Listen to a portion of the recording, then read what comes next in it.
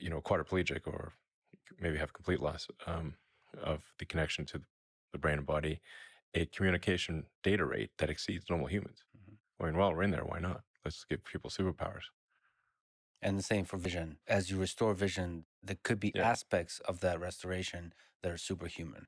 Yeah. At first, the vision restoration will be low res, because you have to say, like, how many neurons can you put in there and trigger, and you can do things where you adjust the electric field. So, like, even if you've got, say, 10,000 neurons, it's not just 10,000 pixels, because you can adjust the field between the neurons and do them in patterns, in order to get, have say 10,000 electrodes effectively give you, um, so, and then over time, I think you get to higher resolution than human eyes, and you could also see in different wavelengths.